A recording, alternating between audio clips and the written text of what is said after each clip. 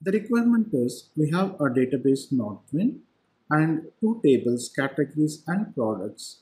We would like to establish the relationship between the categories table and products, and let's try to design a master detail application such that whenever the user navigates on the categories table, the relevant products details we would like to display. I already added a Windows form. Now let us try to place two grid view controls on the form.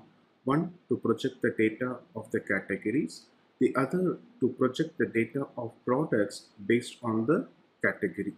Now let us try to start the coding. First let us try to define the variables which are required. Once we define the variables, now let us try to create the objects at the form load.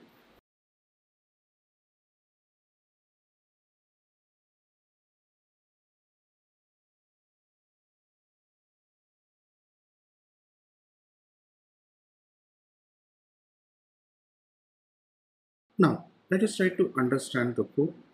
We define a connection object to the Northwind database. Since we wanted to interact with two tables, I defined two data adapters, one to interact with the categories table, the other one to get the data from the products. We defined the dataset object and we filled the dataset with the data present in categories and products table. We added a primary key constraint on the category ID column of the categories table present within the dataset. We established the relationship between the categories and the products table, considering categories as the parent and products as the child. We assigned the categories table as a source of data for the grid view control. Load child data will be a user-defined method which accepts the row index of the parent and projects the relevant products on the grid view control. Now let us try to write the definition for load child data.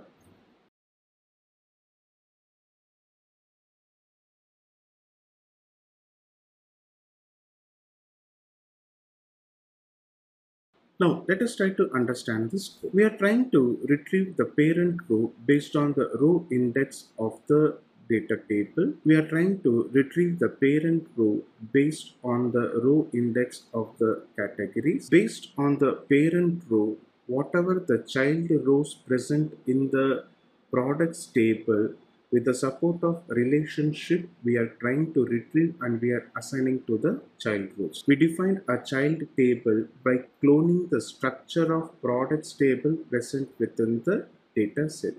Clone is a method which is used to copy the structure from one data table. We define a for each loop to iterate for each and every child row present within the relation, and we imported the row to the child table. Once the child table is completely prepared, we are assigning the child table as a source of data to the grid view control.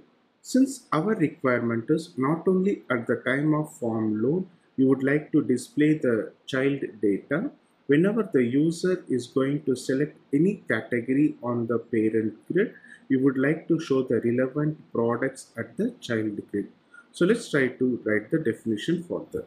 In order to do that, we have to write the definition at the selection changed event. Within the selection changed event of the grid view, let's try to invoke load child data by passing the grid view's current row index. Now let us try to execute the form. We can just observe it. When the user navigates according to the categories the user is selecting, we can observe the relevant products are displayed on the other grid.